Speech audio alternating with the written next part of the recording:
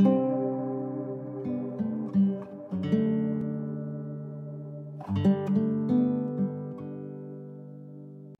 tell you a bit about this process.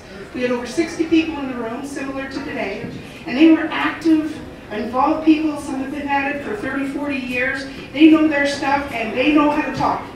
And I was asked to facilitate something that in a little over 45 minutes, to bring them to consensus about what the basic values are that we all share.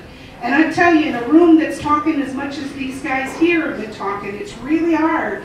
And so I just let them go. And I didn't think we were going to do it.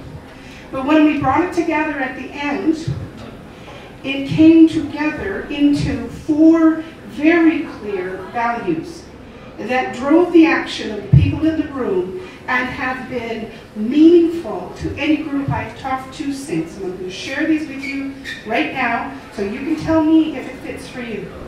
The number 1 value that we shared that every single sector, cross-sector group had was equity and equality.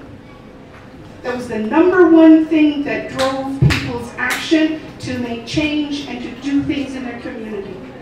The number 2 was creating a legacy for the future.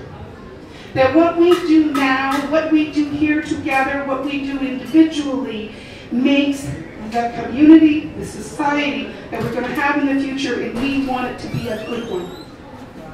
The 3rd shared value took a little bit of coming to because we weren't quite sure how to use the language, but the word that came up surprised me. Compassion.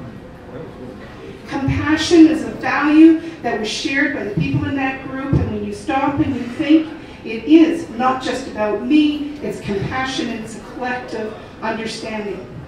And the 4th one was a value to create a community of voices. To have voices that were made louder by doing it together, to be able to know that we're together and essentially create a community that was able to actually be the change that we wanted. So I give you those 4 values, and I think I saw some heads nodding. I think they're relevant for what you're doing here, and they're good things to come back to whenever we're wondering, why are we doing this?